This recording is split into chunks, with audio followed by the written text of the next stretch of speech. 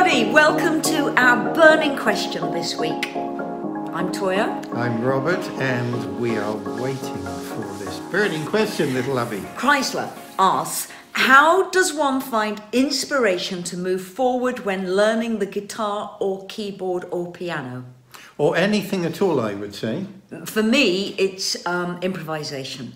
So you always run over the keys on your hands, you memorize them, visualize them, make yourself do that, but then improvise with them.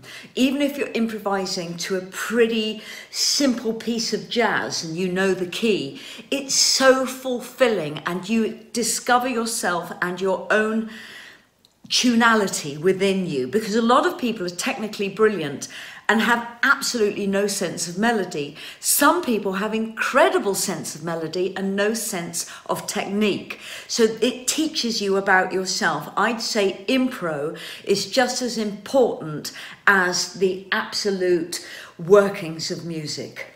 Good, I would agree with that. I put it slightly differently, that we begin with perspiration.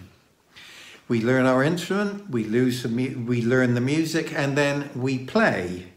And as we're playing, we may find that the music comes to life beneath our fingers. And then as we play more and more, we may find that music is always alive.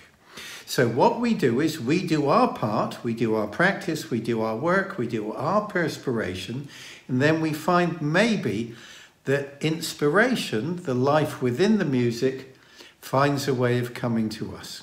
And I would say to you, don't just do the technicalities of music when you're holding the instrument. If you're sitting on a bus, if you're sitting on a train, or even an aeroplane, or lying in bed unable to sleep, run through it in your head. Visualize it, run through it, use that time. It will release the pressure off you when you pick the instrument up again. Now, another thing that isn't very helpful when you're improvising or learning is having someone next to you doing this when you're playing, and just pointing out that your timing isn't spot on by a nanosecond. Do not beat yourself up. Playing is to express yourself, to experience yourself, not to beat yourself up. Would you agree with that, Mr. Fripp? I agree with just about anything my wife says. Now, Chrysler's question is, how do you move forward and find inspiration? For me, if I put on one of my favourite songs and I jam along to it, and it's so easy to do these days, if you're jamming along to a David Bowie song, you can get the chords up on the internet and you just jam along to it. And it just explains and expresses to you how someone wrote the song in the first place. For me, that is inspiring. There are 5 primary elements of practicing. The calisthenics, left and right hand coordination. This is obviously primarily the guitar, but it applies to keyboards as well. So calisthenics, fingerboard knowledge. Yeah.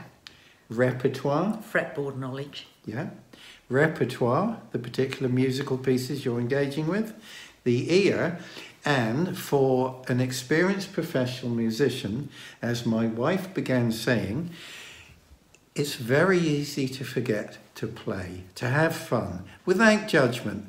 You've got the instrument, you've got music calling to you, calling to all of us. Let's have fun, let's suspend judgment and rock out. I find it so interesting because some people have music playing in their head without playing anything. I'm one of those. Ideas are just churning the whole time, and I have to learn to get them out through my body in a technical way that other people understand. My co-writer, Simon Darlow, music churning through his head, and he's first to admit that he has no music theory. It's all natural to him.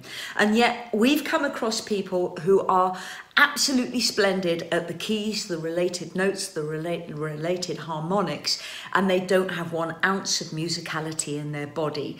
Neither are wrong. Find what's right for you. Do not try and be a musician by being someone else. I've been married to this man for 35 years, and I've seen 99.99% people trying to be Robert Fripp.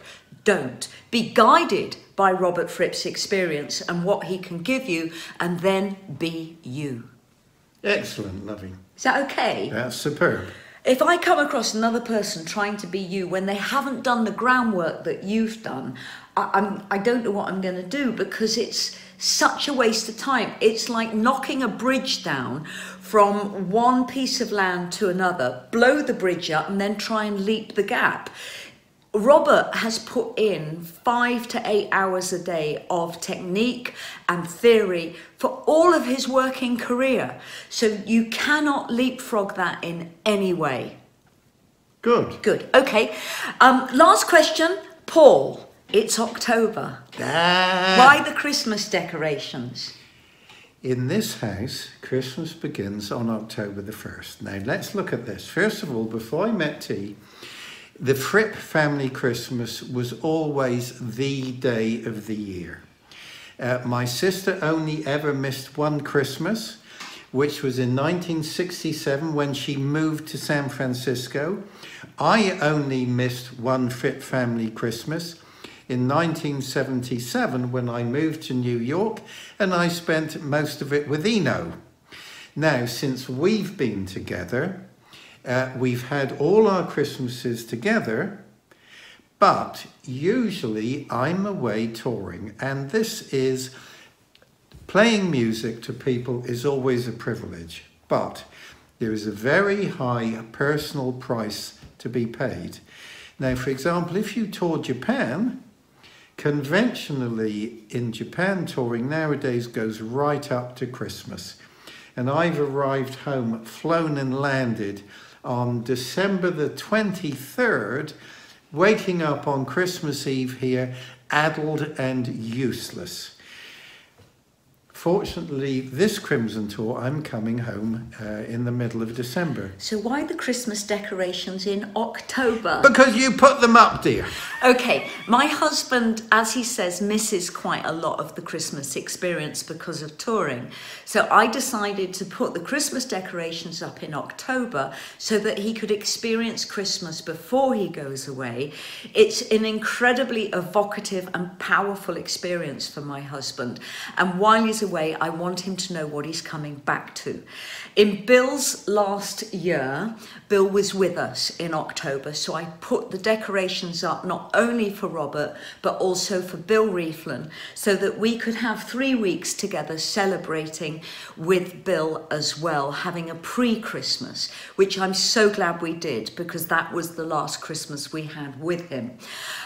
It's just phenomenally important to us to have light, colour and stimulation in our life. You've probably seen a lot of the house by now, and none of it is quiet visually. It's all about visual stimulation. So Christmas for us, coming early, is about hope and knowing that at some point things are going to slow down and we can just be together. Now, you've reminded me of one thing in your answer. For about 30 years of our marriage, you were never with me on New Year's Eve, and it was wretched. You would go away on New Year's Eve, and I'd be the single woman at a New Year's Eve party without a dancing partner. And I had to say to you at some point, this is not how to spend New Year's Eve. And you gladly kind of accepted it. Gladly accepted it. Yes. I don't think he's done it since, but boy, that was hard.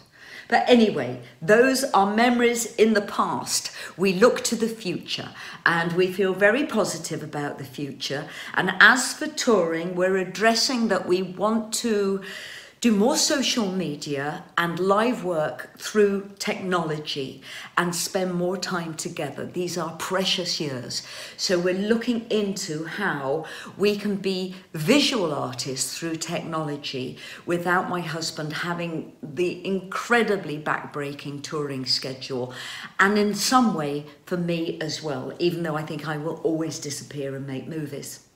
All right then. Good. Thank you for those questions. Burning questions of the week. Yay! Stay safe, everybody. See you tomorrow for an absolutely crazy Sunday lunch. Lots of love. From Toyah. And from Robert.